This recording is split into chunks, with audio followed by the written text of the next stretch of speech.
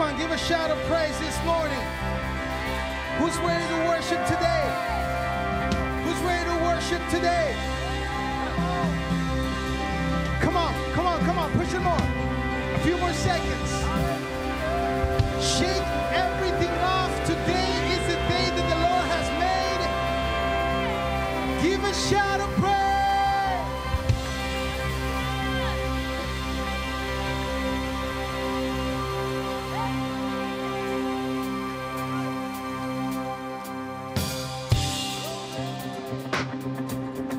Come on, put your hands together, let's go. I was buried beneath my shame. There we go. Who could carry that kind of weight? It was my tomb, yeah, till I met you. Thank you, Lord. I'm breathing, but not alive. All my failures I tried to hide. It was my turn, yeah, till I met you. Then you called my name, and I ran out of that grave, out of the darkness, into your glorious day. Come on, hey. You called my name, and I ran out of that grave, out of the darkness, into your glorious day. Hallelujah. Here we go. Now your mercy has saved my soul. Thank you, Lord. And now your freedom is all that I know. Listen, the old made new, yeah. Jesus, when I met you, oh, what a day, when you called my name, and I ran out of that grave, hey, out of the darkness, into your glorious day. Hey, you called my name, and I ran out of that grave, out of the darkness, into your glorious day. Oh, yeah. Hallelujah. Thank you, Lord. All right. Y'all know this part. You ready? All right, here we go. You ready? About to start. I promise. I needed rescue, my sin was heavy, but chains break at the weight of your glory. I needed shelter, I was an orphan, now you call me a citizen of heaven. When I was broken, you were my healing, now your love is the air that I'm breathing. I have a future, my eyes are open, 'cause when you call my name, shout it! I ran out that way, out of the darkness, into your glorious day. Come on! I call my name, and I ran out of that grave, out of the dark.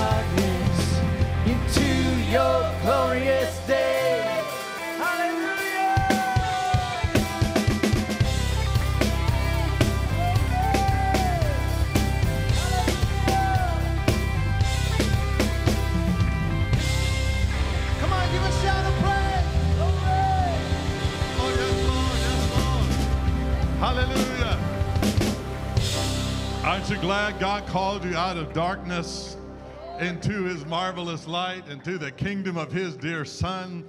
Aren't you glad he called you out of your grave and gave you resurrection, life, and power? Hey, we're going to celebrate that today. If you're watching online, thanks for joining in. Press in. Hey, I just got a word from God today that we just need to really press in today. We need to go all in. We need to dive into the river. We need to press into the Spirit of God, into the presence of God, and I believe he's going to show up strong today. I'm believing that in the name of Jesus. If you're watching online, thanks for joining us. I'm Pastor Joe. This is my awesome wife, Pastor Deborah, with our call to worship. Well, can I share something first? Okay. It's amazing he just said that. I'll tell you why it's amazing. A couple weeks ago, I was watching one of our services online, and I noticed that online, according to me, I thought I looked really dorky worshiping down here on this front row. I did. I thought, oh my gosh, I'm just like moving around too much. I'm lifting my hands too much. I don't look good on social media. I look kind of weird. So I started holding back. I did. I thought, I'm not going to move so much. I'm like, all I see is me down there moving. And you know, you just said that and it just hit me. Give it all you've got. Yeah. Who cares what you look like? Yeah. Really, I mean, like, the enemy was going to try to hold back my praise. Yeah. I'm sorry, I'm Italian. And I just let it all out. And you know what? I'm giving all I've got to God this morning. Will you do the same? Because listen, this is why. Our call to worship, Psalms 148. Praise the Lord. Praise the Lord from the heavens. Praise him from the heights above. Praise him, angels and heavenly hosts. Praise him, sun and moon. Praise him, all you shining stars. Praise him, you highest heavens. And you, the waters above the skies. Let the name of the Lord be praised. Okay, so all of creation praises our God. And it's all different, isn't it? It looks very different when you look at creation praising God. But then, that's not all. Young men and maidens, old men and children, let them praise the name of the Lord. Now that just about means, no, it doesn't just about. That means what? Everything. The earth, creation, and everything that has breath. Praise the name of the Lord. So praise him. Who cares who's watching? Just praise him. So come on, church. Let's worship. Come on, help me with your hand.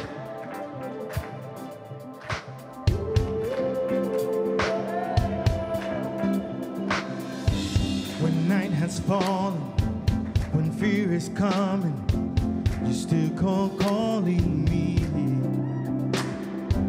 When faith is lost and my hope exhausted, you will be my strength. When my mind says I'm good enough, you're enough for me, I decided I'm not giving up. You're open up on me. You won't give up on me. Come on. Your love is holding on. It won't let go. I feel it. I feel it breaking down like an echo. Come on, sing it. Your love is holding on and it won't let go. I feel it breaking down like an echo. Echo in my soul. Echo in my soul.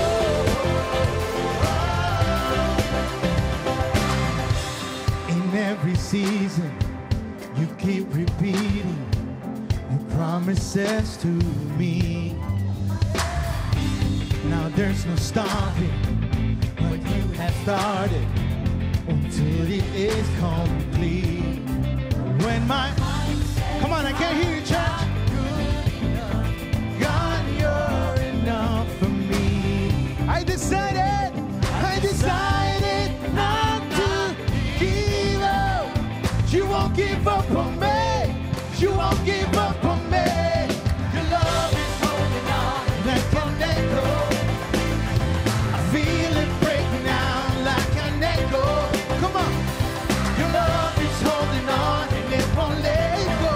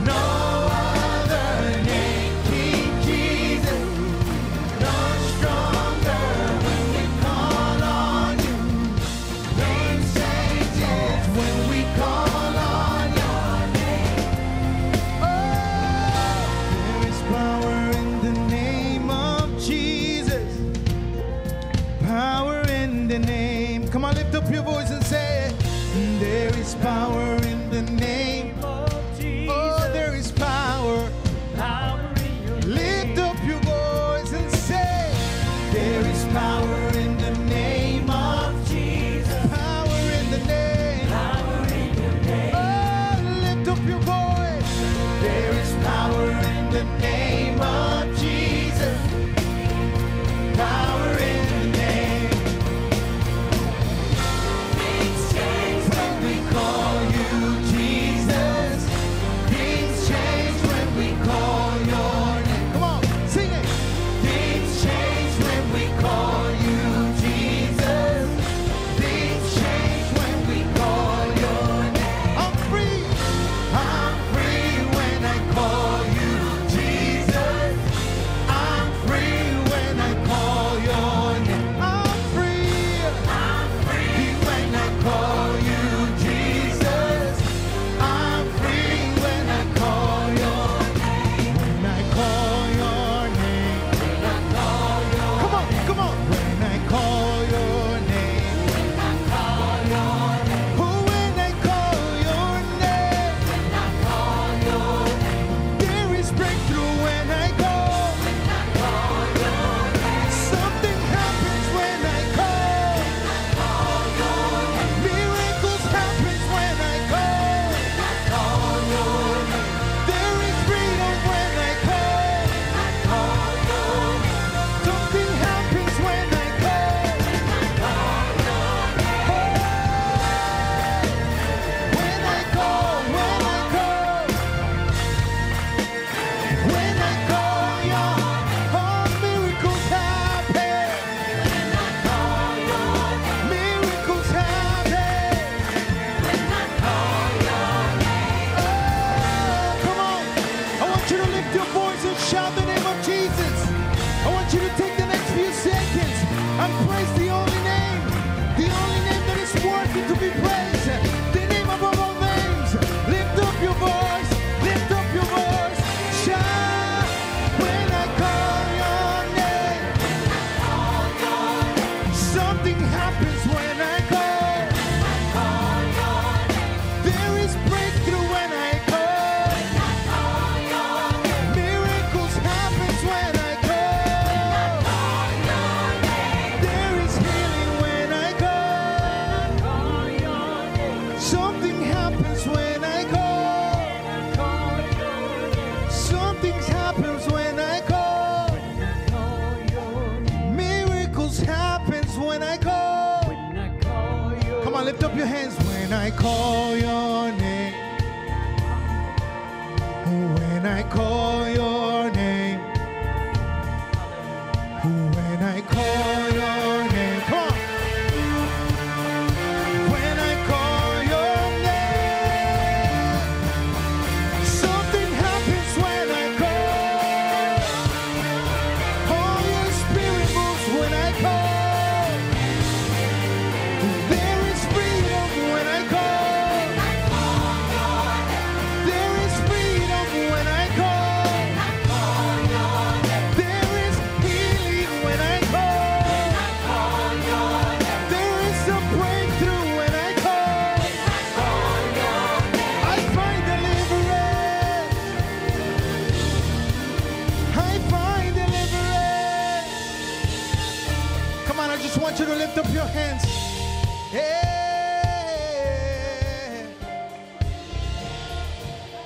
Something happens when I call your name. There is healing when I call. Your presence is in this place when I call your name. Oh, come on, just give me a few seconds. I need you to give him a free praise in this house. Come on. I need you to lift up your voice and give him a free praise.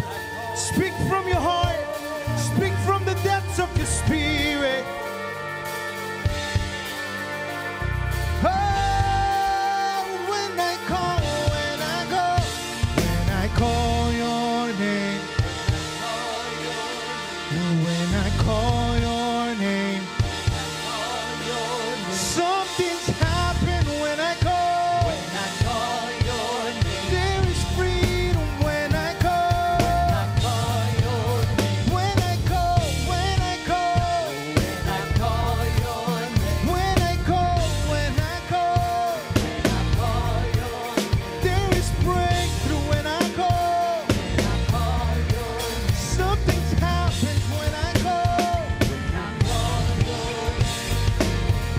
See, I don't know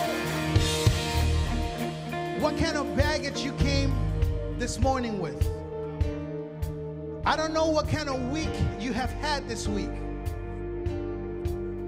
But I want to tell you something, that when you lift up your voice and you praise,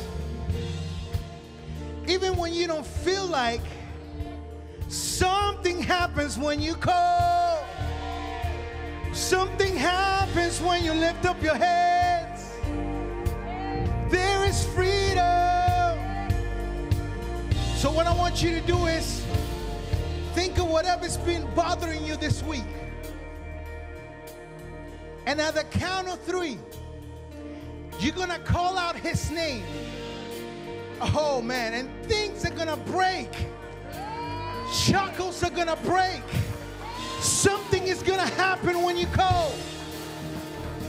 That job offer is going to come. That healing is going to come. The deliverance of your children is going to come. Oh, the freedom of your husband, of your spouse is going to come when we call his name. Come on, I want you to get ready. Get ready, because something is going to break up this morning. Get ready, come on. Yeah, 1. Oh, 2. We're going to call out Jesus. 1, 2, 3, say, Jesus. Oh, come on, come on. Declare your freedom in this morning. Declare your healing in this morning. Breakthrough in this morning. Say, oh.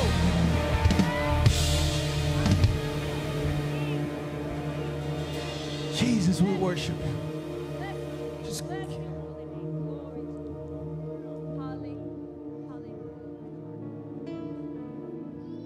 come on, just close your eyes and lift up your hands. Ooh, his presence is in this house. Listen, your goal this morning, if you're in this auditorium, if you're watching online, you need to understand that your goal this morning is not leaving this place the same way you came in. Something needs to happen in your favor. And until you don't declare it, until you don't believe it, nothing is going to happen. The Bible says that death and life is in the power of what we speak. You need to speak life. You need to speak freedom. You need to speak healing. You need to leave this house in a completely different setting as you came in. Oh, we worship you, God. Oh, come on, just give him a few seconds right there. So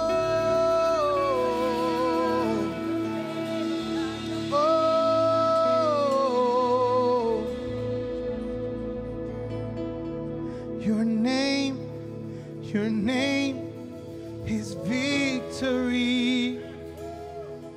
Oh, praise will rise to Christ our King. Your name is victory. Oh, praise will rise to Christ our King.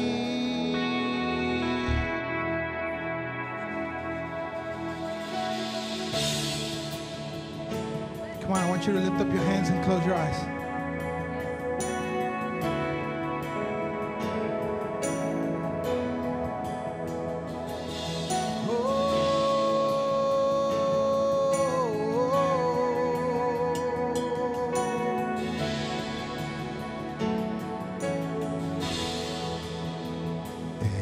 That once was crowned with thorns is crowned with glory now.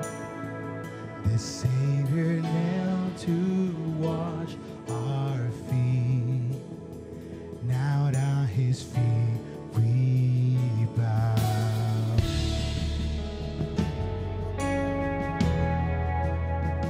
The one who bore our sins and shame. Now in majesty, in radiant perfect love now shine for all to see. Lift up your voice and say, your name is victory. Oh, praise will rise to Christ our King. Your name is victory. Oh, praise will rise to Christ our King.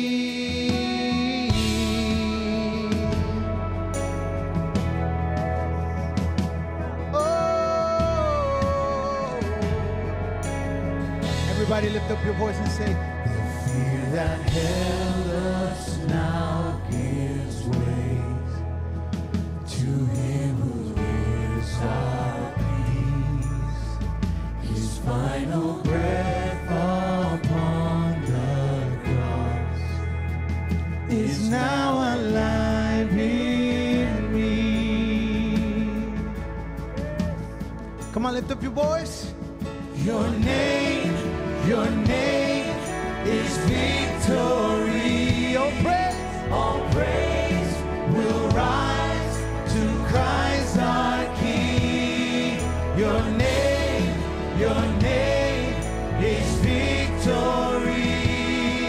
Oh, praise will rise to Christ our King. We worship you, Lord. We worship you, Father. Oh, by the Spirit I will rise from the ashes of defeat. The resurrected King is resurrecting me. In your name I come alive to declare your victory. The resurrected King. Come on, lift up your voice. Sing it. By the Spirit I will rise from the ashes of defeat. Oh, He's resurrecting me. In your name I come alive to declare your victory. The resurrected King is resurrecting me. By your Spirit I will rise from the ashes of defeat. The resurrected King is resurrecting me. In your name I come alive to declare your victory. The resurrected King is resurrecting me. He's resurrecting me.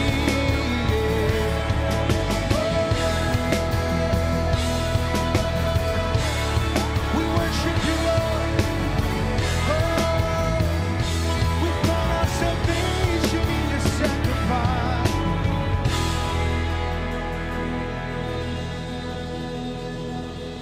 The tender shoulders washed in vain was borrowed for 3 days.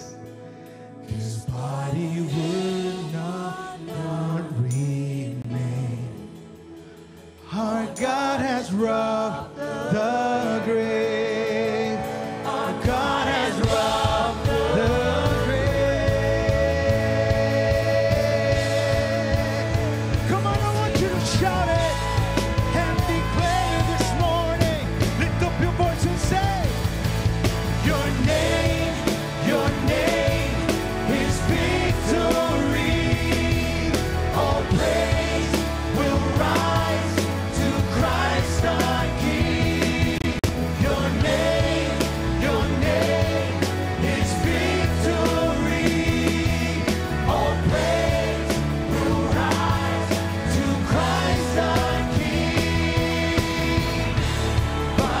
Spirit, I will rise from the ashes of defeat.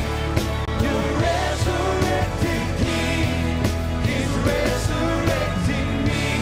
In your name I come alive to declare your victory. Your resurrected King is resurrecting me. By your Spirit I will rise. Come on, church, lift up your voice. Oh, your resurrected King is everybody. In your name I come alive to declare your victory. The resurrected King is resurrecting me. By your Spirit I will rise from the ashes of defeat. The resurrected King is resurrecting me. In your name I come alive to declare your victory. The resurrected King is resurrecting me.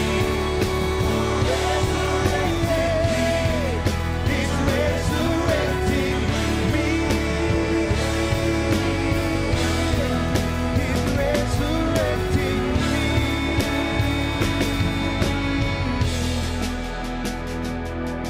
Oh,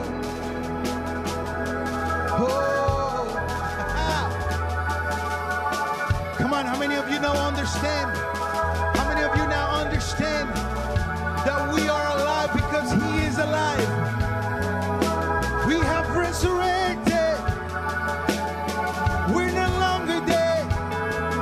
The enemy has been defeated. The enemy has been defeated. The enemy has been defeated. The enemy has been defeated. Come on, I want you to say that. The enemy has been defeated. The enemy has been defeated. The enemy has been defeated. The enemy has been defeated. Our Father. Come on. All of heaven roars your name, sing louder. Let this place erupt with praise. Can you hear it? The sound of heaven touching earth. The sound of heaven. Come on, lift up your voice. touching earth. Our Father. All of heaven roars your name, sing louder. Let this place erupt with praise. Can you hear it? Come on. The sound of heaven touching earth. The sound of heaven touching earth. The sound of heaven touching earth. Spirit break out. Come on. Hey. Break our walls down. Spirit break out. Heaven come down. Heaven come down. Spirit of the Lord in this place. Spirit break out. Break our walls down. Break our walls down. Spirit break out. Spirit break out. Break our walls down.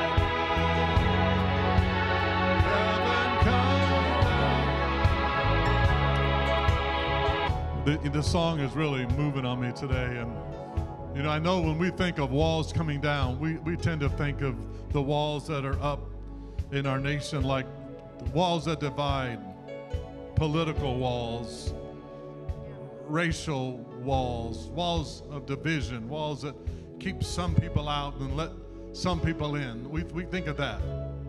And that's important. And we've got to think of that. And we've got to pray about that. But what God was dealing with me as we were singing this song is that we have, before we can break down those walls, listen, I got to break down my walls. Yes. Hallelujah. Hallelujah. Say it. Say it. I got walls. You got walls. And walls are things we put up to protect, listen, to protect ourselves. Maybe we got hurt. Maybe we got hurt in relationships, maybe more than once. And brick by brick and layer by layer, and we start building these walls to protect our own hearts, to protect ourselves, to keep from being hurt. But sometimes, listen, sometimes people build those walls in relation to God. Not even knowingly sometimes, but, you know, God disappointed me. I thought he was going to do this, and he didn't do that. Or he didn't do it how I wanted it, or when I wanted it, or how I thought he would do it, or who I would thought he would do it through or do it with. Come on, you know what I'm talking about. And all of a sudden, it's a little by little, it's brick by brick, it's a layer by layer, and all of a sudden you feel like, where's God? God hadn't moved. God hasn't changed.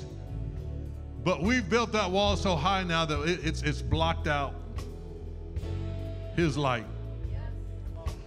And I'm just feeling it online. Listen, I'm feeling it for you. I'm feeling it for us here. That God wants to break down walls in us. Walls that may be hindering us in our career, walls that may be hindering us in our relationships with people, walls that may be hindering our relationships in our family, walls that may be hindering our relationship with God. And it may be a process of tearing that wall down. I get it. But part of that is marching around that wall and shouting the victory. Part of that is getting in the presence of God. Part of that is repentance. God, I'm sorry. God, forgive me. God, I put up a wall. God, help me tear this thing down. I don't even know how, God, but would you tear it down? Spirit, would you break out in the name of Jesus?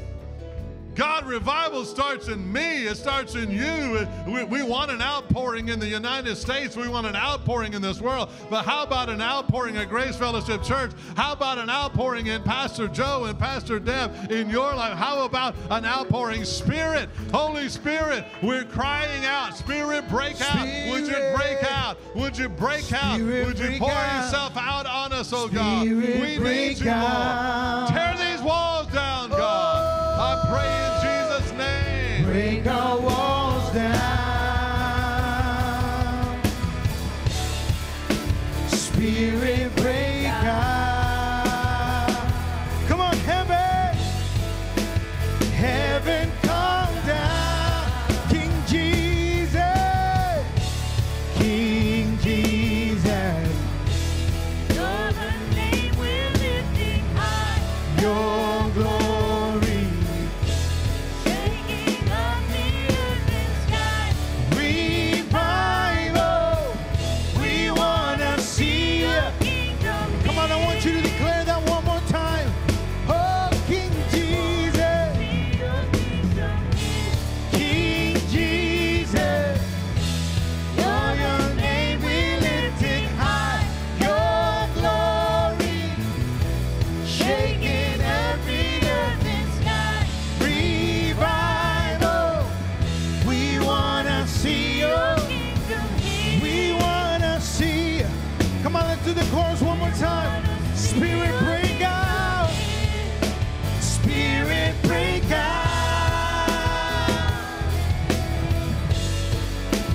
Break our walls down.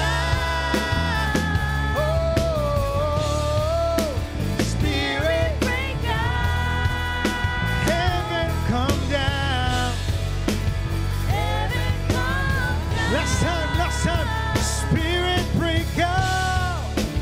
Spirit break out. Break our walls down. Break our walls down. Spirit of the Lord. Spirit break out. Heaven come down. Come on, give a shout of praise. Yeah. Hallelujah. Yeah. You know, the Bible says, listen now, seek the Lord while he may be found. Today is that day. Today is that day. We have sought him and we have found him. And he is in his holy temple. Let all the earth keep silent before him. I'm telling you this morning, God is moving in your life. He goes before you. He's behind you. He's your rear guard. He's with you when you rise up and when you sit down. So be seated right now and know the Lord is with you. Amen. Woo! Great job, team. Thank you. Thank you, Joel. Thank you, team. Man, I just sometimes wish it didn't have to end, you know?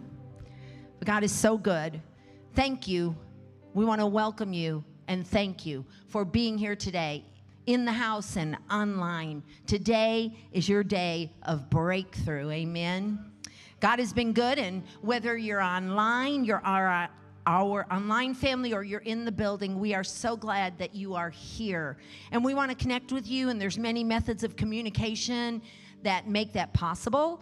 Our website, social media, or our app, we are here for you.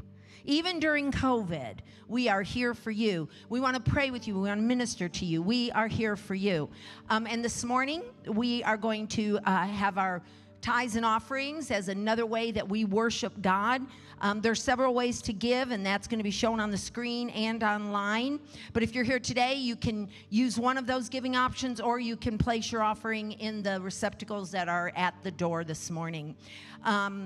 Our scripture is Proverbs 11:24 through 25. This is always my favorite part, the word of God. There is one who scatters yet increases more. Wow. Who can do that? God. And there is one who withholds more than is right, but it leads to poverty. The generous soul will be made rich, and he who waters will also himself be watered. So this morning, let's pray, and let's really lift our hearts today in prayer over our tithes and offerings, Koinonia Church, our GFC missions and missionaries, and our family and our friends that don't know Jesus. So bow with me, please. God, we bring this offering unto you today, oh God, and we will not withhold from you, Lord. Everything we have is yours, and we give this to you today, God. We're just going to scatter that seed out there as you cause it to grow. You water it. You bring the increase, Father. We give to you today without withholding. We pray over Koinonia Church, oh God. Lord, raise them up. I just see them rising up victoriously and making an impact in the lives of your people, God. Lord, minister to them. Give them open doors, effectual doors of ministry. Lord, we pray for our missions and our missionaries. God, we are blessed. Of all people, we are blessed to be able to go out into all the world and preach the gospel. We're blessed to be able to affect lives, your people, God, and those who don't know you. Thank you for giving us missions and missionaries, God.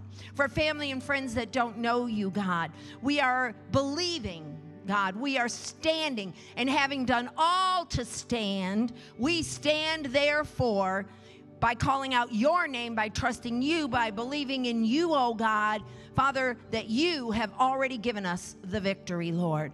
Open their eyes and their ears that they might see and hear you.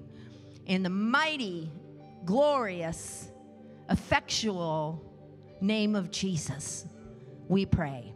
Amen. All right, you may stand, and we're going to sing one more song and continue our worship, and then Pastor Joe will come up to preach.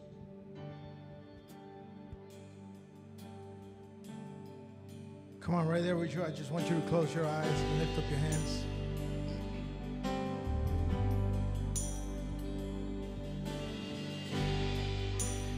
worthy of every song we could ever sing, worthy of all the praise we could ever bring, worthy of every breath we could ever breathe. We live for you, live for you. Jesus, the name above every other name. Jesus, the only one who could ever change. Worthy of every breath we could ever breathe. We live for you. We live for you. Come on, everybody say, holy, there is no one like you. There is none beside you. Open up my eyes in wonder. Show me who you are and fill me with your heart and lead me in your love to those around me. Everybody lift up your voice and say, worthy, worthy of every song we could ever sing, worthy of all the praise we could ever bring, worthy of every breath we could ever breathe. We live for you, oh Jesus, we live for you. Jesus the name, Jesus the name above every other name. Jesus the only one who could ever save. Worthy, worthy of every breath we could ever breathe. We live for you. Oh, we live for you. Come on, lift up your voice and say, holy, there is no one like you. There is none beside you. Open up my eyes in wonder. Show me who you are and fill me with your heart and lead me in your love. Holy, holy, holy, holy. There is no one like you. There is none beside you. Open up my eyes in wonder. Show me who you are and fill me with your heart and lead me in your love to those around me. Come on, just lift up your hands. Oh, and acknowledge His presence in this place. Embrace His presence in this place.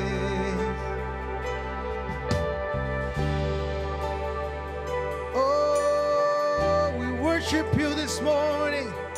We lift up our voices and say, I will build my life upon your love. It is a firm foundation. I will put my trust in you alone, and I will not be shaken. I will build my life upon your love. It is a firm foundation.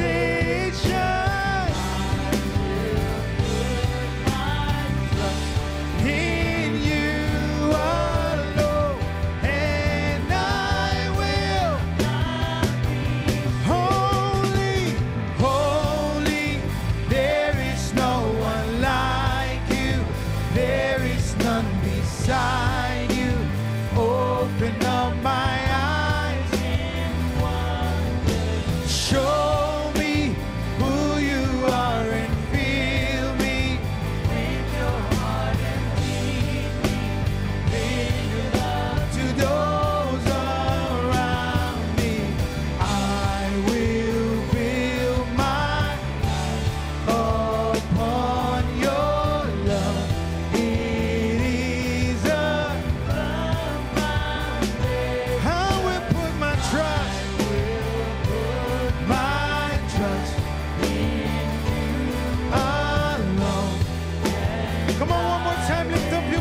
Say, I will build my life upon your love. It is my firm foundation. All my trust is in your love. My trust, and I will not be shaken. Come on, give a shout of praise.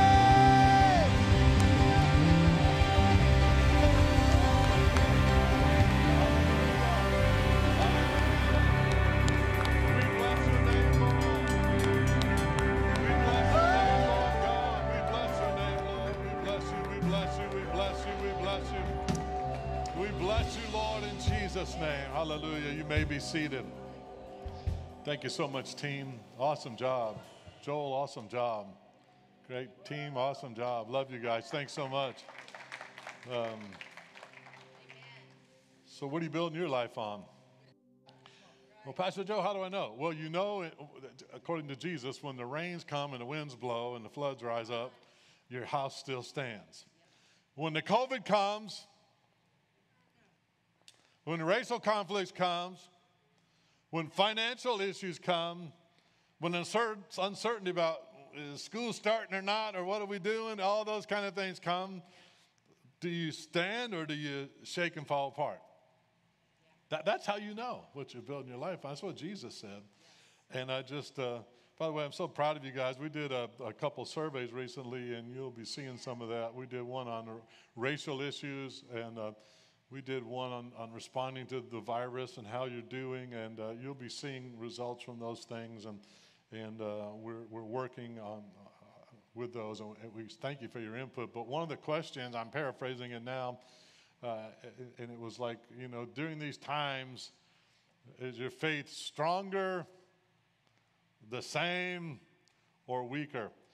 And it was like 90-something%. I mean, this was one of the highest things in ratings in our church family was my faith is strong during these times. And I just want to encourage you, that is awesome. As your pastor, I can't tell you how awesome that is, how much I love that.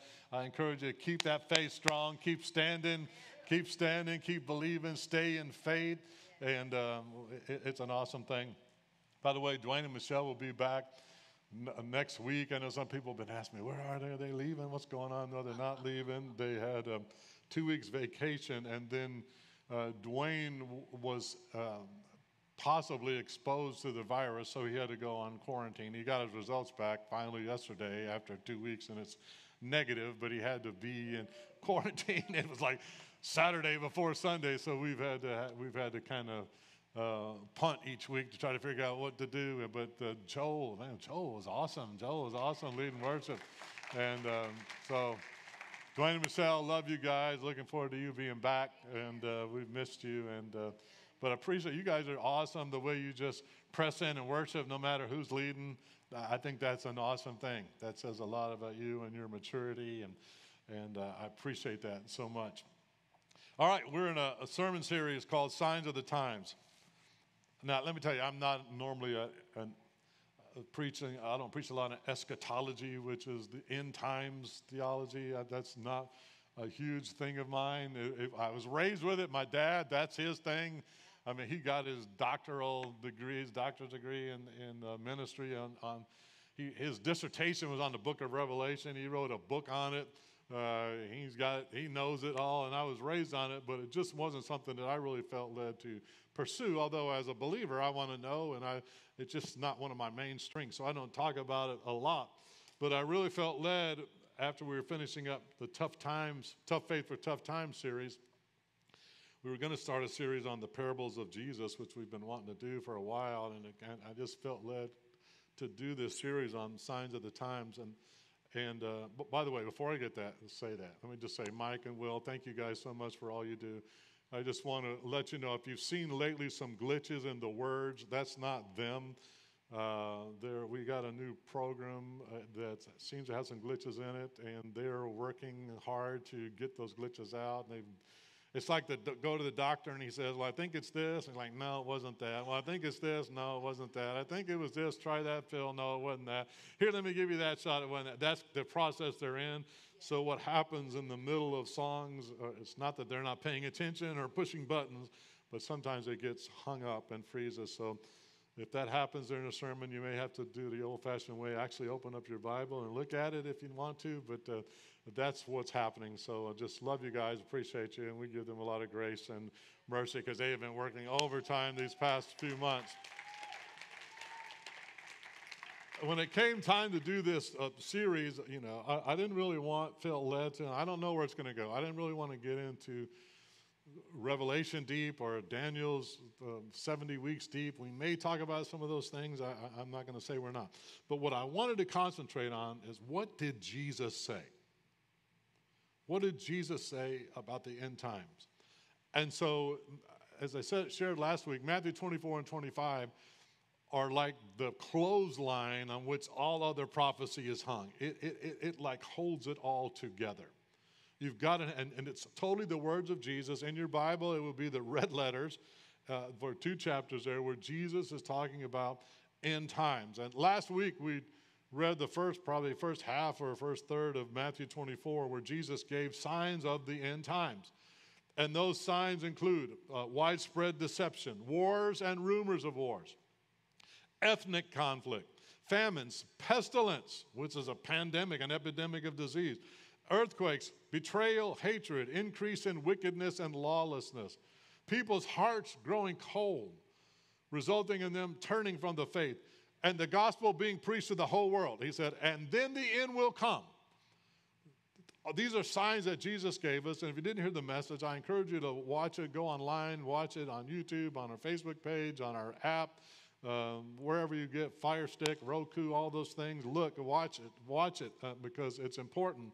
Because immediately after saying, then the end will come, immediately, Jesus then revealed God's prophetic timetable, God's prophetic timeline, God's prophetic calendar. And you find it in Matthew 24, 15 through 35. And there's going to be a lot of scripture here, but I'm going to read it because you need to hear it. So when you see, standing in the holy place, the abomination that causes desolation spoken of through the prophet Daniel, let the reader understand, and let those who are in Judea flee to the mountains. Let no one on the roof of his house go down to take anything out of the house. Let no one in the field go back to get his cloak. How dreadful it will be in those days for pregnant women and nursing mothers.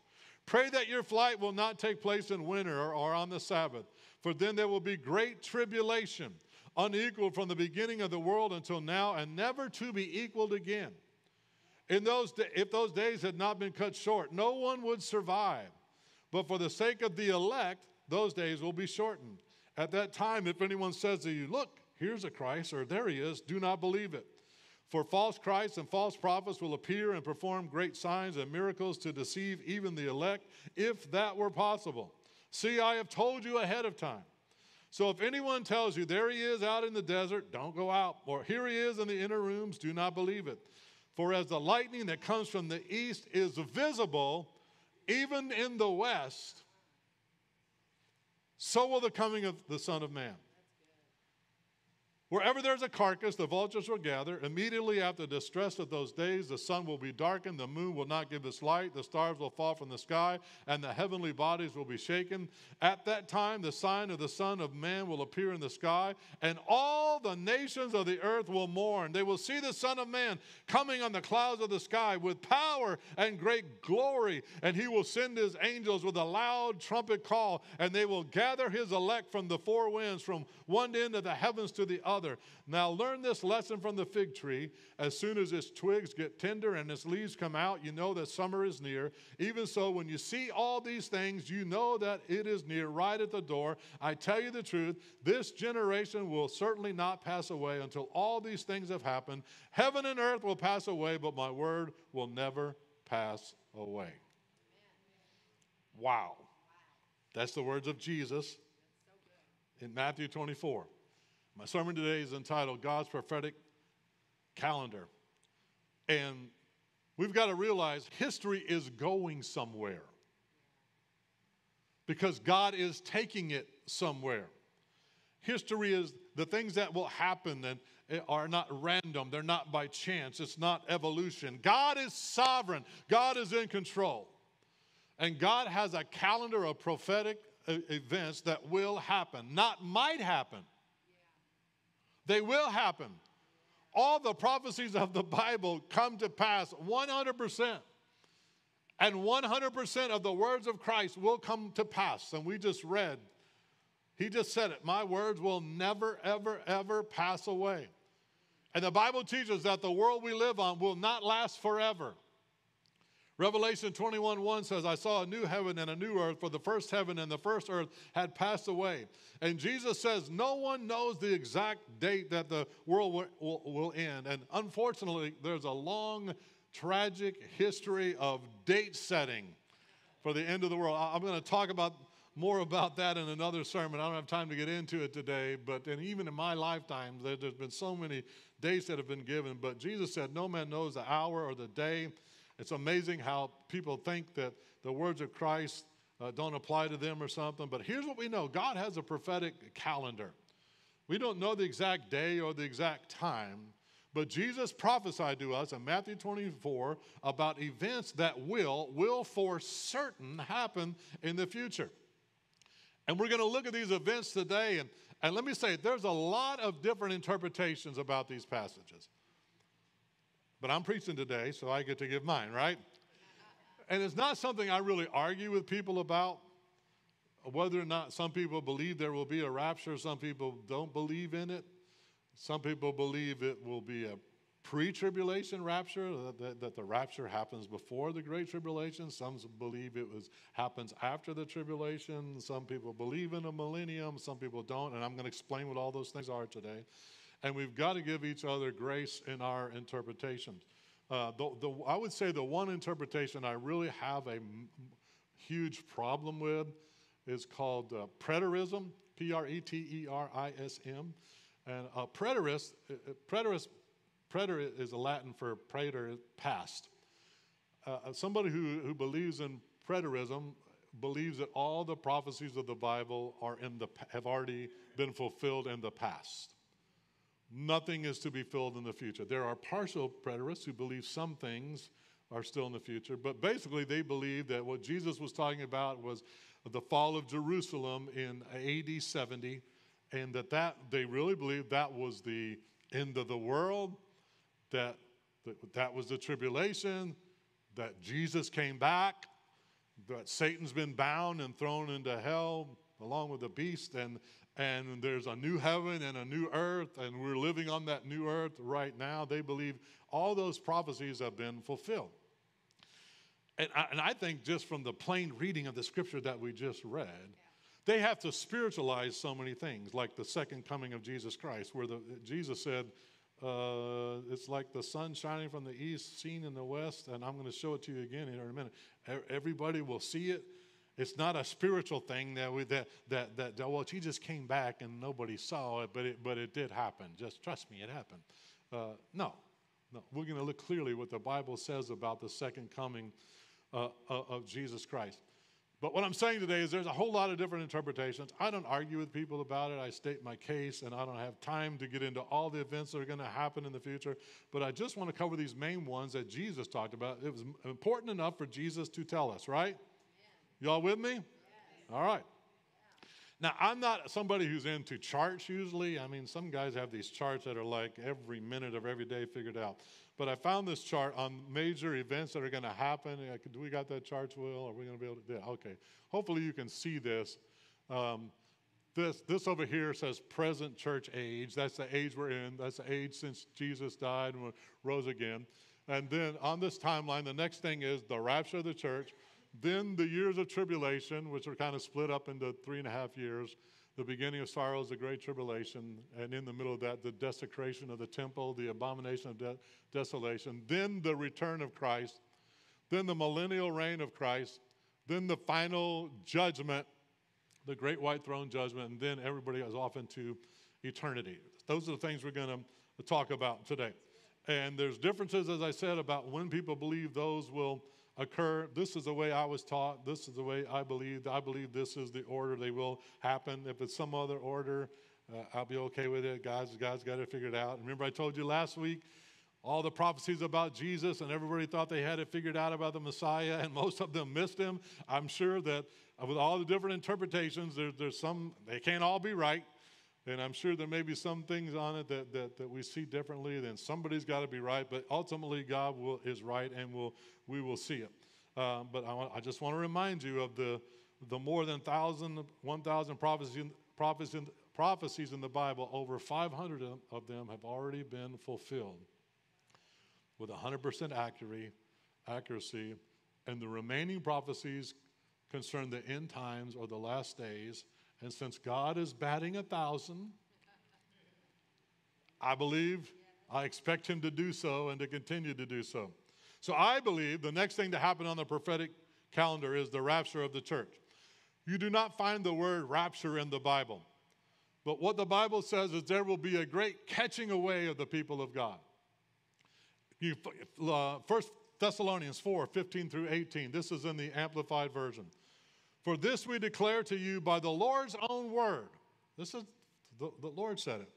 That we who are alive and remain until the coming of the Lord shall in no way proceed into his presence or have any advantage at all over those who have previously fallen asleep in him in death.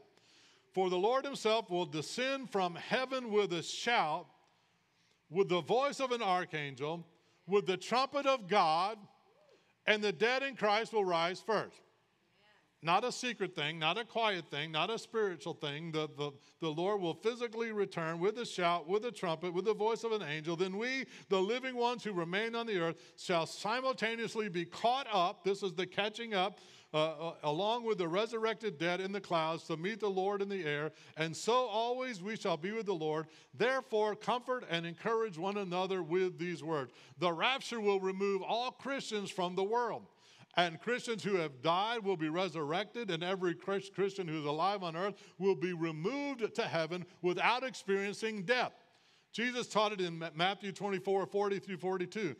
The 2 men will be in the field. One will be taken, the other left. 2 women will be grinding at the mill. One will be taken, the other left. Watch therefore, for you do not know what hour your Lord is coming.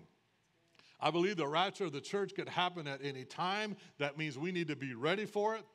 And after the Christians are raptured out of this world, a 7-year period begins on earth called the Great Tribulation. And as this name sounds and suggests, this is a time of trouble, intense turmoil for those who remain on the earth. I mean, it will be the worst time, the Bible said it, we read it, the worst time that we've ever seen or ever will see. I'll read it again. Jesus said it in Matthew 24:21. There will be great tribulation, then there shall be great tribulation, such as not been since the beginning of the world until this time, nor ever shall be. The book of Revelation deals with the tribulation in detail in chapters 6 through 18. I encourage you to read it. And it shows that this time of tribulation is a time when the Antichrist shows up. And that's what's meant by the abomination of desolation when he goes in and defiles the temple. And the Antichrist will talk about peace, but he will want to destroy Israel. And that's the time of the last great battle on the earth called the Battle of Armageddon. I don't have time to go into detail on any of these today. Let me just say this about the Great Tribulation. You don't want to go through it. And I believe the good news is if you're saved, you won't be there because the Lord will have taken you out of the world at the rapture. Now, if we are there, I believe God will get us through it. But I believe the way I've been taught is that we will be raptured, then the Great Tribulation. Then comes the second coming of Jesus Christ. Now, some people get confused here because they confuse the rapture of the church and the second coming of Jesus Christ. But they are different. Or you could say the second coming happens in 2 phases or 2 parts. Part 1 is the rapture. Part 2 is Jesus coming back to the earth. At the rapture, Jesus comes for his saints. He meets them in the air. At the second coming, he comes with his saints. At the rapture, he comes down from heaven, but doesn't come all the way to the earth. Like I said, it says he meets them in the air. And at the second coming, he literally touches down on the face of the earth. Zechariah talked about that. Zechariah 14:4 through 5. On that day, his feet will stand on the Mount of Olives east of Jerusalem. And the Mount of Olives will be split in 2 from east to west. I don't know how preterists or other people that try to explain this away, because that mountain is still there. I've been on it. I've stood on it. It hasn't been split in half. And it will form a great valley with half the mountain moving north and half the mountain moving south. There's no valley right there right now. There's a Kidron Valley between the Mount of Olives and the eastern wall there and gate. But that mountain is still there. I've been on it. But at the end, when Jesus steps foot, that's where he's going to come back. That's where he's going to set foot. And that mountain's going to split in two. You will flee by my mountain valley. You will flee as you fled from the earthquake in the days of Uzziah, king of Judah. Then the Lord my God will come, and the holy ones with him. That's the second coming of Jesus Christ. And at that time, that Jesus will usher in what is called the millennium. And the word millennium literally means 1,000 years. The millennium is a 1,000-year period where Jesus Christ reigns on this earth in righteousness, in peace, in harmony. It's the kingdom of heaven on earth. Everyone will worship the Lord. This is when we, as believers, the Bible said, we will rule and reign with him on the earth. That is an awesome thing. It's an amazing thing. During that time, Satan is bound in the bottomless pit, so he cannot deceive. You find that in Revelation 27-8. It says, when the 1,000 years are over, Satan will be released. He has been bound, but he'll be released from his prison and go out to deceive the nations in the four corners of the earth to gather them for battle. Notice he was locked up so he can't deceive. That shows you what the major work of Satan is. It's to deceive you. It's to deceive me. It's to deceive people. But he's going to be bound up for 1,000 years. And then after that, he's going to once again attempt to overthrow the kingdom of God, overthrow Jesus Christ. He will be unsuccessful. And that will be the end of the world. And after this 1,000-year reign on earth, the next upcoming event will be the great white throne judgment. This is one of the most awesome thoughts you can ever have, and I want you to get this in your mind, because Revelation 20:11-15, John says he saw a great white throne and him who was seated on it, and I saw the dead, great and small, standing before the throne, and books were open. Now listen to me. We're all going to stand at the judgment seat of Christ, and people are going to stand at the great white throne of judgment. We're all going to stand before God one day, right? I mean, if you don't believe anything about end times or prophecy, know this. Jesus is coming back one day, and you're going to stand before God one day. You need to be ready when he comes back, and you're going to stand before God one day. Books were opened, multiple books. I've preached whole sermons on this, on the books that in the Bible that are about you. I encourage you to go back and find those. And I think that one of those books is books that kind of shows what people did and didn't do and all those things. And another book was opened, which is the book of life. The dead were judged according to what they had done as recorded in the books. The sea gave up the dead that were in it, and death and Hades gave up the dead that were in them. And each person was judged according to what he had done. Now listen. Then death and Hades were thrown into the lake of fire. The lake of fire is the second death. If anyone's name was not found written in the book of life, he was thrown into the lake of fire. All men will stand before God's throne one day. Everybody will be judged on what they've done. And I believe, according to what's in the books of what we've done, all of us will deserve eternity apart from Christ.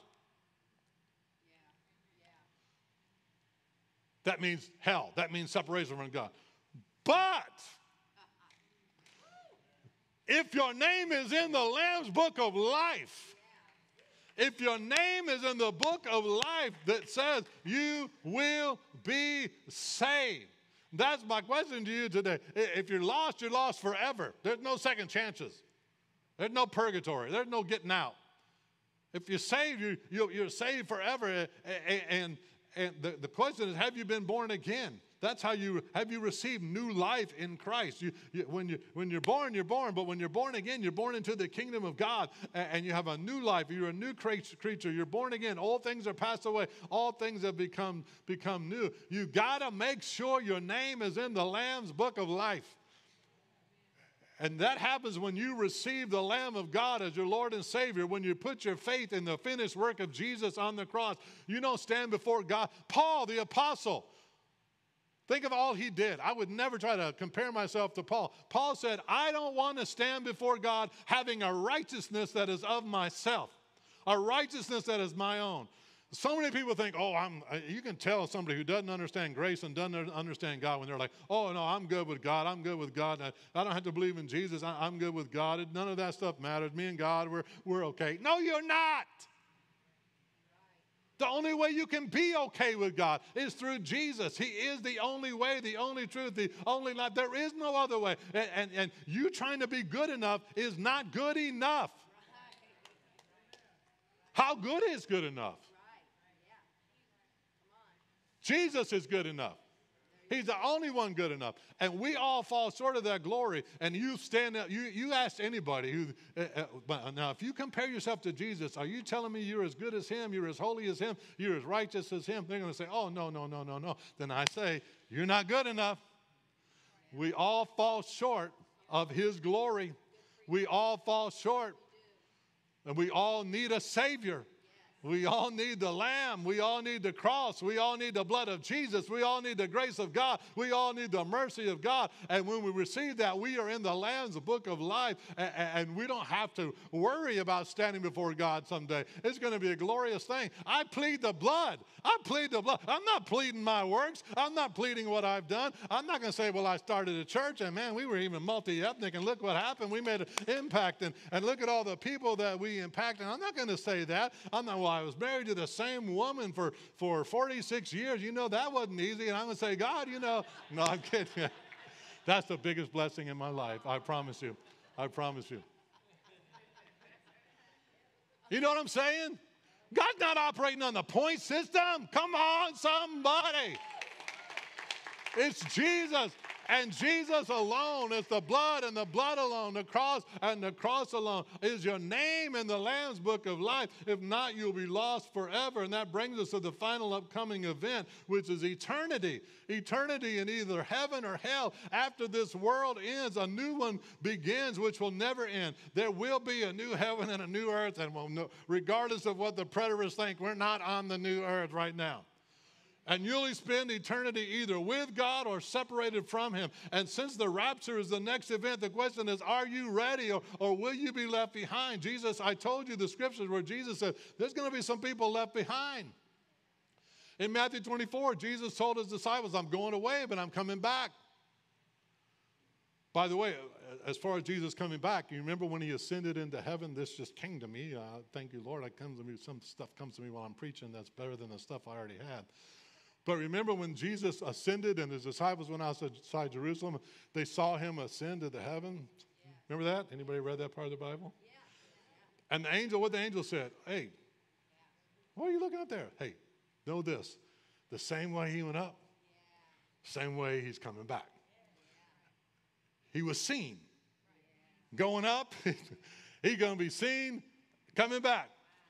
And in Matthew 24, 39 through 42, Jesus said, this is how it will be at the coming of the Son of Man. I read you this. 2 men will be in the field, one will be taken, one left. 2 women will be grinding with a handmill, one will be taken and the other left. So you also must be ready, because the Son of Man will come at an hour when you do not expect him. Jesus said, I'm leaving, but I'm coming back, and you need to be ready. That's why it's important for us to be established in the truth of the second coming of Jesus Christ. It causes us to be ready to meet him. All of us will face him one day, and it might be sooner than you think. And so we've got to live our lives every day as if this could be the day we face God. This could be the day that life as we know it ends. This could be the day that is the beginning of eternity. We must live ready to meet the Lord. Are you ready? The Bible teaches Jesus is coming back. It's very specific about how this will happen, not when, but how. So we've got to be ready. I mean, every generation since Jesus died and resurrected, Christians have thought this is it. This is the last generation. Pretty much every generation has thought that. But one thing I know, we're closer than they were. We're closer than any other preceding generation. And I don't think we need to get all concerned about it, but we just need to know, hey, he's coming back. and we need to be ready. And Jesus taught in Matthew 24:30 what his second coming would look like. At that time, the Son of Man will appear in the sky. All the nations will mourn. They'll see the Son of Man coming on the clouds with power and glory.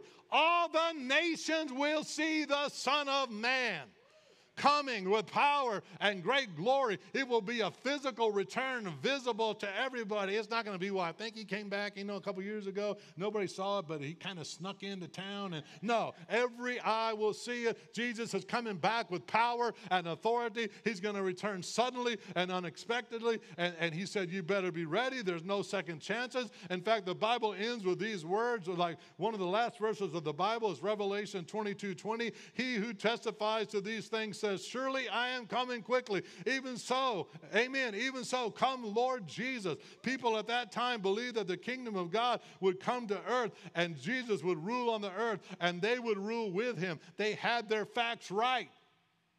They just had the timing wrong. They didn't understand that when Jesus came the first time, he came as a suffering servant. They only saw the parts about him coming to earth as a conquering king. That's how he's coming back. He came the first time as a suffering servant. He's coming back as a conquering king. Revelation 19:11-16 says it. John said, I saw heaven standing open, and before me was a white horse whose rider is called Faithful and True. With justice he judges and makes war. His eyes are like blazing fire, and on his head are many crowns. He has a name written on him that no one knows but he himself. He's dressed in a robe dipped in blood, and his name is the Word of God. The armies of heaven were following him, riding on white horses and dressed in fine linen, white and clean. Out of his mouth comes a sharp sword with which to strike down the nations. He will rule them with an iron scepter. He treads the winepress of the fury of the wrath of God Almighty.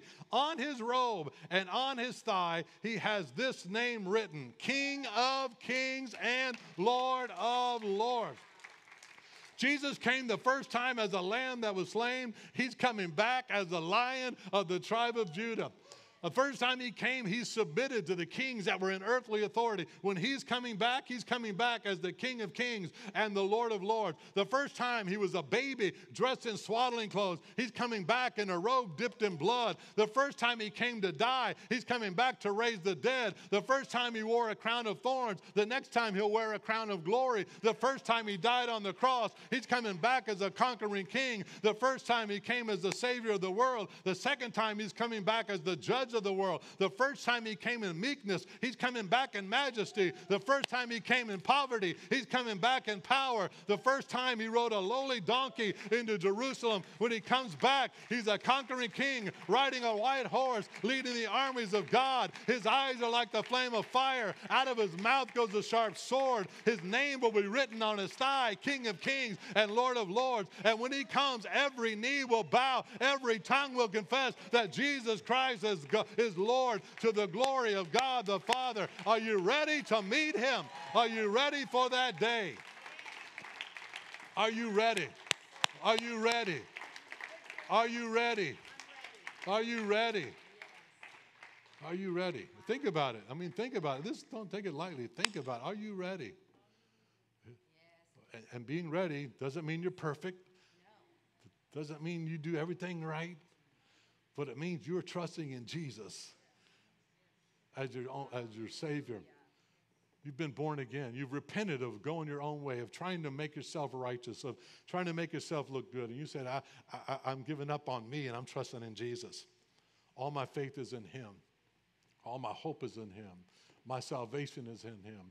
My forgiveness is in him. My future is in him. I just want to pray. I just want to lead you in a prayer, and I want to pray just over you. And if you've never done that, you don't have to pray out loud, but you can just pray in your heart after me right now. Just pray, Lord, come into my life. Lord, I need you. Lord, I repent of trying to be good enough on my own. I repent of thinking I could be good enough on my own. I need you. I need a righteousness greater than mine. I need you in my life. Lord, forgive me of my sins. Come into my heart. Come into my life. Give me a new life, Lord. Take me out of darkness into light. I give my life to you. I believe you died for me. I believe you rose again. I believe in my heart and I confess with my mouth that Jesus is Lord. Save me. Change me. Make me your child. Write my name in your book of life. In Jesus' name. Just with your head bowed, if you prayed that prayer, just lift your head up real quick around the auditorium. If you prayed that prayer today, say, I'm asking Jesus in. I'm giving him my life. Thank you, thank you, thank you, thank you. Online, if you're saying, hey, I'm giving my heart to Jesus today. I want my name in the Lamb's Book of Life. Just online in the comments, you can put #MyDecision, and please do that, and we'll contact you and pray with you, and just want to bless you. And thank you. Thank you. Lord, I just thank you for these that have given their heart and life to you today. For those who recommitted their heart and life to you today. God, I thank you for that. I bless you for that. I pray your blessings on your people. God, I pray you bless them going in and coming out. Lord, I pray you would camp round about them. I pray you would give charge to your angel concerning them. God, I pray that no evil, no plague, no pestilence, no disease would come near them or their dwelling place. I plead the blood of Jesus over them. I stand in the gap for them, Lord, and we together, we resist the enemy in the name of Jesus. Lord, we submit to you. We resist the enemy, and he must flee. God, and we just speak forth your salvation. We speak forth your goodness. We speak forth your mercy and your grace. We receive it, your protection, your provision. God, I come against fear in the name of Jesus. I thank you that you've not given us fear, but power, love, and a sound mind. Thank you, Lord, that you're coming back for us. God, we're in your hands. We love you. We trust you. And we bless you. And we praise you. In Jesus' name, amen. Thank you. You may be seated. Thanks for being with us today. Thanks for being with us today. I want to remind you we have a Bible study on Wednesday nights. It's online only. It's been really good on the book of James. I'm really enjoying it. You can go back and watch those. But our ushers, we're going to sing one last song, and our ushers are going to usher you out. Know that I love you, and I bless you, and I'm so glad you're here today. For those watching online, thanks for watching. I will build my life upon your love. It is a firm foundation. I will put my trust in you alone, and I will not be shaken.